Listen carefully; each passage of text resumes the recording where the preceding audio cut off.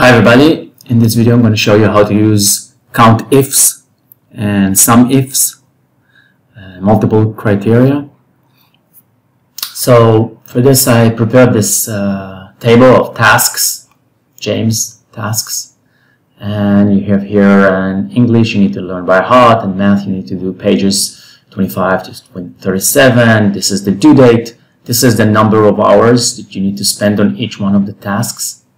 Some comments just to make it real, and the status which I allow to choose from these options: not started, in the middle, stuck, or done. By the way, I wonder how I did it, so go to data and data validation here, and there are a few options here. List of items, this is what I chose, and I just chose a comma separated list of options: not started, in the middle, stuck, or done. This is how you can choose from it, and you can change it, of course. And first of all, I want to know how many tasks I have.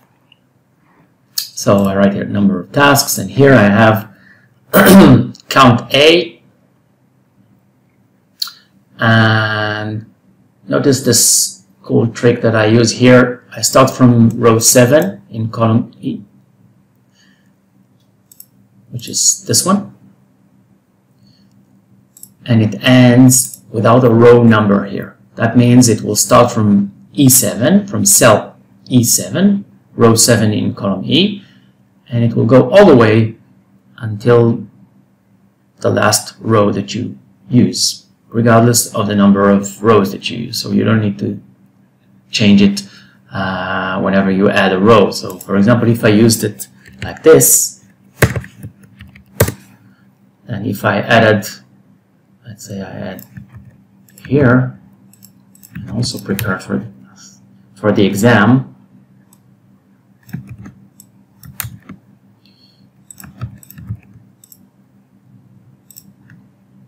I'm just making it real here.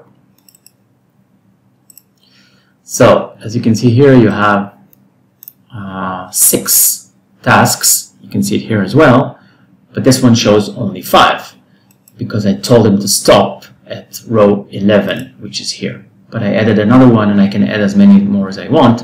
If you want to avoid this inconvenience thing, you just remove the row number here, and it will start from row 7, and it will end in the last row that you use. It doesn't matter how many rows you use. Now it has 6.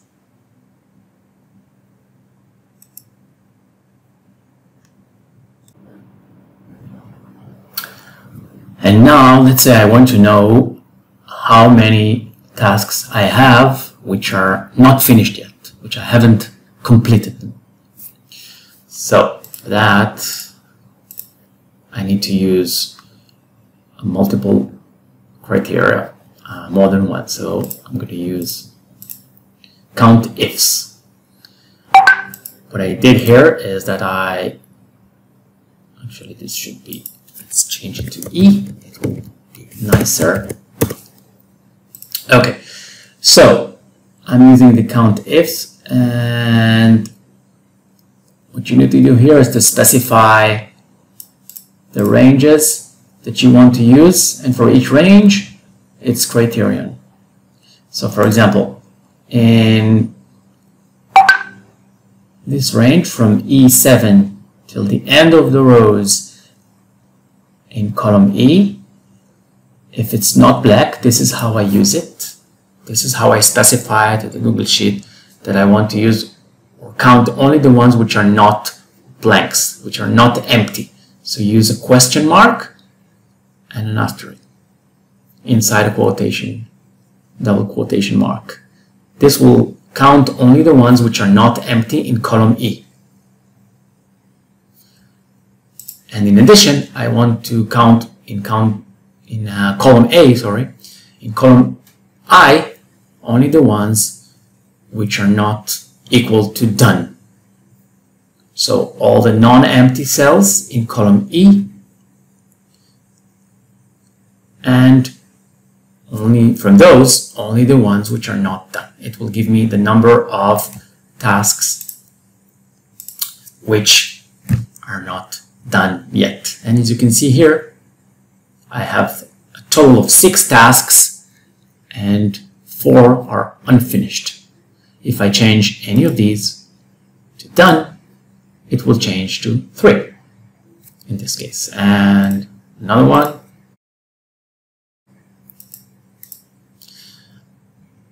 Okay, so now I want to know how much time I have left to prepare for these tasks or to perform them.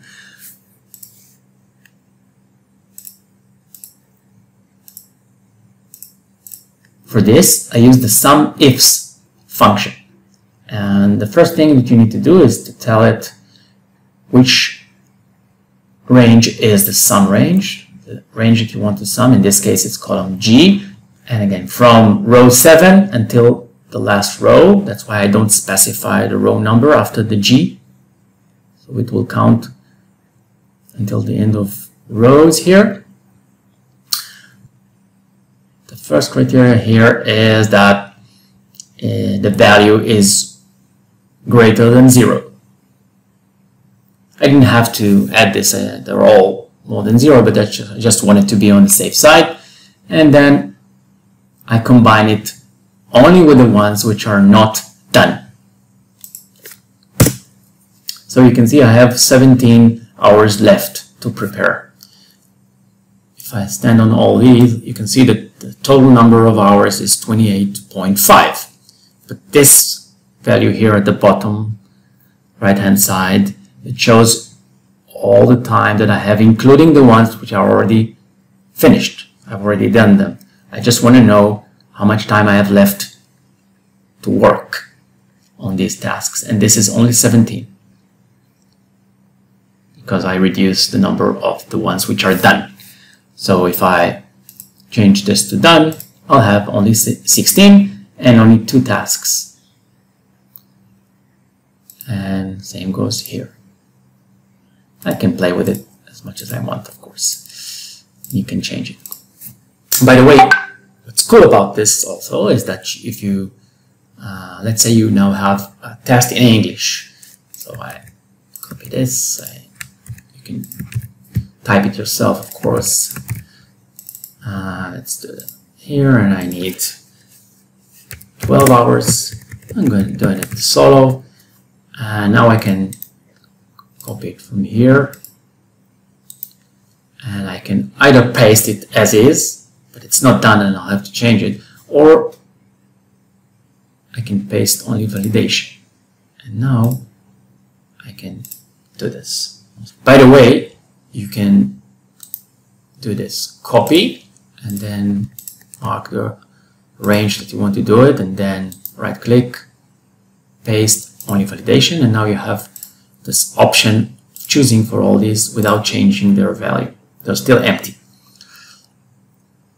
And that's it. You can add as many as you want and just play with it.